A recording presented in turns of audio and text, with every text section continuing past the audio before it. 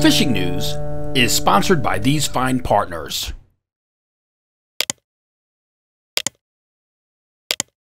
Two weeks ago in our May 12th video forecast, I bumped into kayaker Ken Stark as he pedaled his way out along Raritan Bay in search of striped bass. A coastal kayak clash participant for the last couple of years, I know Ken in particular is happy that we've added striped bass to the CKC this year, and a couple of good fish for Ken since we last met. 46-incher and then lo and behold a 47 3/4. One was taken on a D-Mag pencil, the other a 6-inch metal lip swimmer from RG Lures. Memorial Day weekend 2022 is here. A busy weekend always at the Jersey Shore, and plenty of options for you by boat, by beach, and yes, by kayak as well. And what I hope turns out to be a nice weather weekend, although we are looking at maybe some scattered showers. But if you can think back the last 4 or 5 years, it's not Memorial Day at the Jersey Shore without the threat of some showers somewhere. Jim Hutchinson with the New Jersey Delaware Bay edition of the Fisherman magazine. And speaking of kayaking, I took my inaugural paddle onto the fluke grounds in the upper stretches of Barnegat Bay on Saturday, just like we talked about last week. And I had a couple for the stringer, but to be perfectly frank, the 3-fish limit with the slot fish, it is a little bit difficult to figure out if you've just got your old lines drawn on the side of the kayak. It's definitely a little bit difficult. 17 3/4, 18 1/8. Tide stopped. I came in, more than enough for food, but I'll tell you what, it definitely makes a need. With our slot limit, those two fish, those two fluke from 17 to 17.99 inches, you gotta get yourself a good measuring tape, a good ruler to make sure that you're good.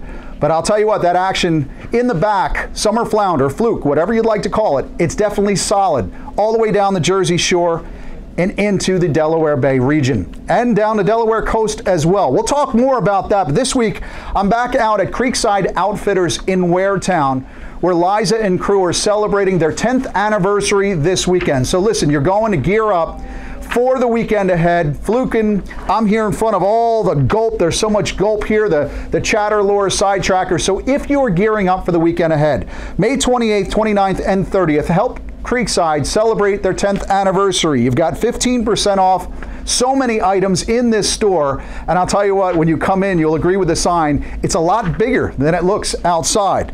You're also going to have a tent sale, 50% off a select clothing. There's door prizes all weekend. The folks down the road are bringing a Nautic Star to show off. Plus you have some Q&A with various experts. Jeff Evans, Tom P. from Rack and Fin Radio is here. It's going to be a great event. They're right on Route 9. Always take a look for the Creekside sign out front. It changes on a regular basis. It's a sign that changes with the times. I will tell you again, though, if you're out summer flounder fishing, that's one thing. I met Liam here. Liam has been fishing for striped bass all over the place, and he tells me the striped bass action is good, locally as well as up on Raritan Bay. But it remains striped bass here at the Jersey Shore in particular that so many folks are excited about. In what many refer to in this week's edition of the Fisherman magazine, the digital edition that's available for subscribers, what I got out of the reports this week, words like exceptional, doesn't get any better than this. And I had a little dose of best bite in years. Let's go right to that magazine and the latest reports. Gregory's in Summers Point, memorialized on the cover of this week's edition from Captain Jim Frieda of Shore Catch Guide Service, who also let me know this week that the new Tony Maja drift spoons are killers. He said he picked up a case of Tony Maja drift spoons, put his friend Jeff into a personal best, a 46-incher.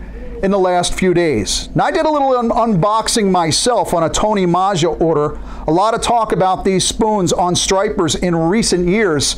You know, you have those nickel flutter spoons, and of course now the Maja drift spoons to complement your trolling Maja spoons. But those things on a heavy-duty TA or dual lock snap, 50-pound mono leader, fluoro if you'd rather, but dropped, jigged down, allowed to flutter down, bring them back up, make sure you've got connection and drop them down slow. These things are killers when the bunker are around and stripers are all over the bunker. Now, I spoke to Liza. She's getting a shipment of the Tony Maja drift spoons coming in, but right now, if you're looking to deploy them outside of Barnegat Inlet, you've also got the Jigging World model as well. You definitely want to check that out because a lot of the reports that we've been getting on striped bass in terms of jigging this year have come on those spoons.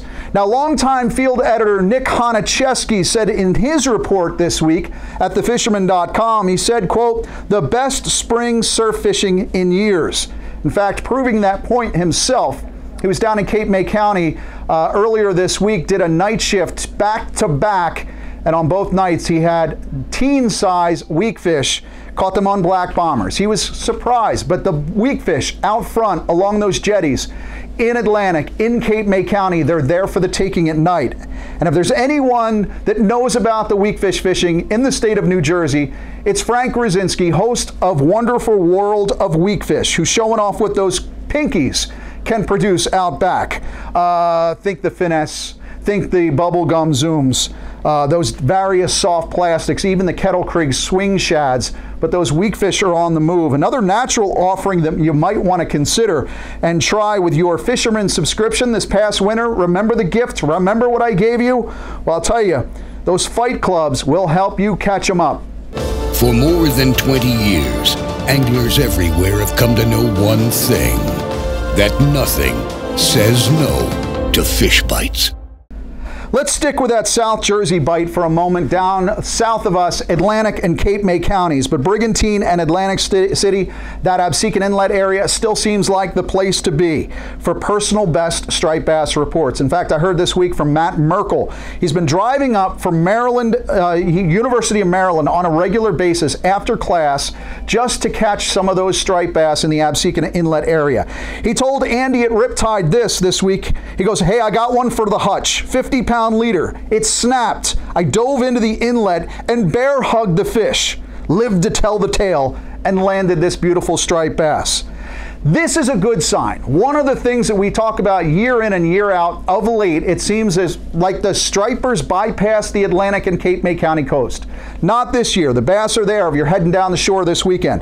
Down into Cape May County, Chris Webb said his buddy Tom Gramigna, he hit the Ocean City surf over the weekend with clam. Also found a good one. You also have solid black drum fishing going on right now in the Delaware Bay. John Morgan caught this one the other day, letting his Minn Kota do the work instead of the anchor. Now, one thing that John told me is the whole fleet was out in the morning, not much of a bite, but those guys who persevered, at some point, the fish showed up on the machine and they started snapping. So yeah, you have drum, you have striped bass, weak fish, and good flounder fishing, summer flounder, in those back bays and sounds throughout Central and South Jersey. Congratulations, by the way, to top angler in the Joe Morris Memorial Tournament out of Lewis Harbor Marina in Delaware over the weekend, Matt Maffa, who narrowly edged Matt Mitchell.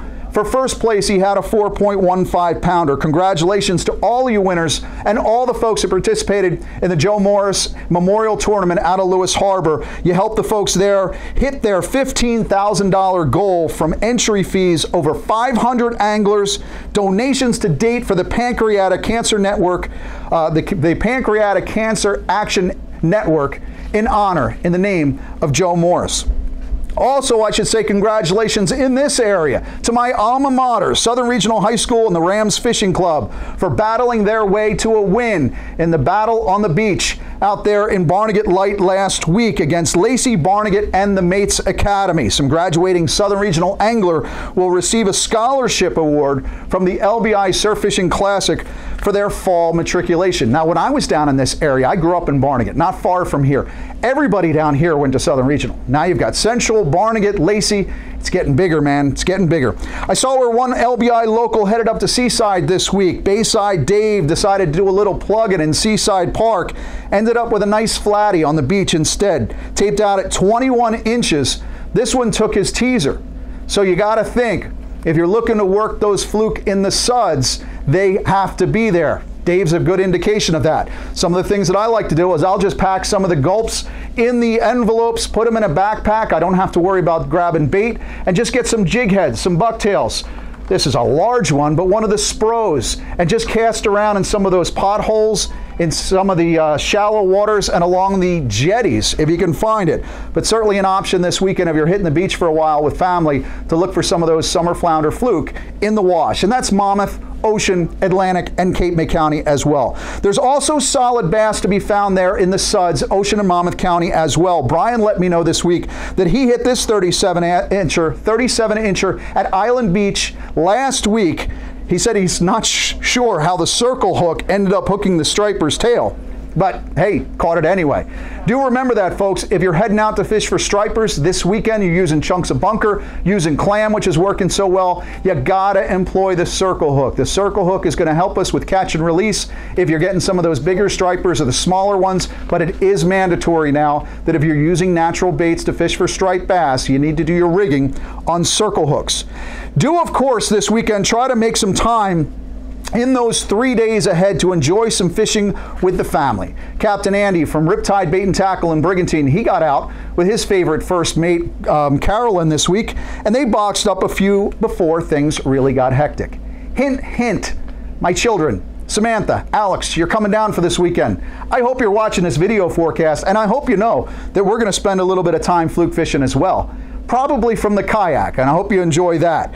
I'll tell you what, Bo Sleater, he got out with his son Hunter this past Sunday, the 10-year-old showing off his 3-fish bag from out behind Sea Isle City. Certainly more than a mouthful right there. Bluefin, biscuits, and personal bests that assuredly will get better with age. We'll look at NOAA offshore weather forecast as well in 2 minutes, but first, the Pocono Outdoors Report. Well, hey, thanks, Jim. You know, bass season doesn't officially open till June 11th here in Pennsylvania, but guys are still out getting on some great bass. Now, keep in mind that all fish have to be immediately released until the season opener, but there's still some great fishing out to be had. I checked in with Eric Goodstall, who was out doing some trout fishing, but he managed to get in a couple of these great largemouth bass. Now, he says those inline spinners, you know, those rooster tails, are a great tactic in those high-pressure areas where things have been a little bit hectic lately, and even those creek settings to pick up a few largemouth where they happen to be. Now, also, I checked in with Brian Swingle over there at 5 Mountain Outfitters. He was kayaking out on the Susquehanna, and he kind of said the same thing. The smallmouth, though, have been fantastic out there. He's been picking up a couple really good ones. A couple of key techniques is some deep diving crankbaits, lipless crankbaits, and Ned rigging seem to be producing smallmouth really well out in the Susquehanna. Now, the past couple weekends, Josh Taylor and I have been out on Beltsville here, right behind me, and we were out trying to get some striper ourselves. Now, the striper were a little bit harder to find, but we found the smallmouth extremely active, but the artificial bite was a little bit slow, so we switched up to some live bait, you know, drifting some of those live alewies, and the smallmouth seemed to be all over them. So it was a good tactic there when things get a little bit slow here in our local lakes. Guys, I've only got a little bit more to go, and you know, the season's in full swing. Bass will be open, but for now, get out and get on them. From Pennsylvania, I'm George, your Pocono Outdoors guy. If you're looking to give a shot with the side trackers from Chatter, maybe the Sterling wide trackers this weekend, it looks a little sketchy on the offshore grounds from the Hudson to Baltimore. For the next couple of days, it seems like we're talking about like the 4 to 6 range, but things are starting to settle down, and certainly by the end of the weekend, I'm sure some guys would still go out. Mostly light winds, but I'll tell you, by the end of the weekend, things to really start to drop out on the offshore grounds. But you do have that opportunity. We do have some bluefin reports, and as a matter of fact, Chris at Captain Bill's in Point Pleasant said bluefin tuna bust open. It busted open on Saturday. Large tuna reported on the surface on some of the inshore grounds. Now, the highlight there at Captain Bill's for the weekend was a 225-pounder.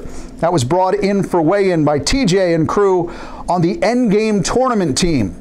Hey, by the way, tournament team, that's the second bluefin report I got from the Endgame guys in the last month. We did our report last week from outside Jersey Coast Shark Anglers headquarters for Bluefin Fever. Those guys moved that tournament back a couple of weeks. The actual event now is going to be held on June 4th. Hopefully we have some really good bluefin reports on the grounds at that point.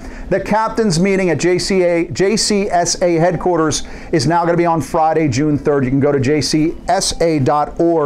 for that information. I did speak to Willie Eggerter of the Dauntless out of Point Pleasant on Friday. He said some of those bluefin, maybe along the inshore and mid-range grounds, gobbling up some of those sea bass. We are loaded with sea bass, but that's what he felt. Some of the bluefin, he has seen them while bottom fishing, seen them at the surface, and they're coming up and taking them. Also talked to some folks, if you're thinking about heading out, certainly they're talking about them at the Hudson Canyon, but I might even think closer to like the BA buoy or out there near the mud hole if you're so inclined in the next few days. By the way, Fox News was out at Point Pleasant.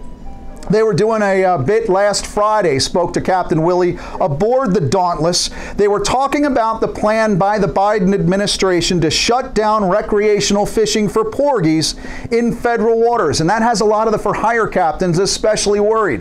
One of the big reasons why is the for-hire captains in the state of New Jersey that get the federal permits to take passengers out past 3 miles to fish for fluke and sea bass and porgy.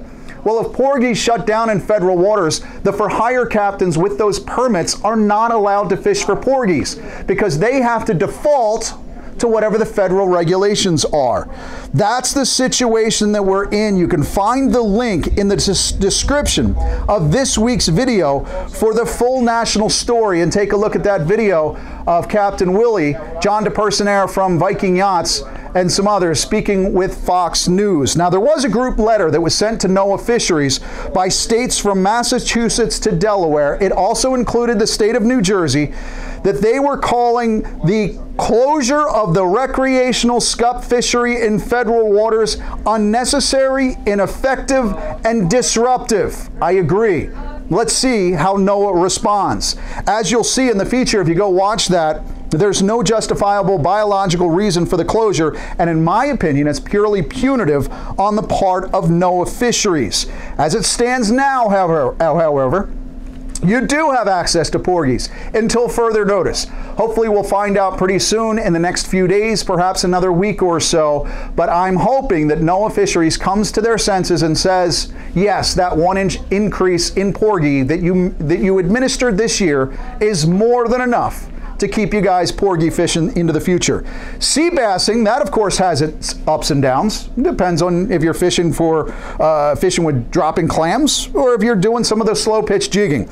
But the head boats like the Big Mohawk in Belmar, they're Mohawk biscuits.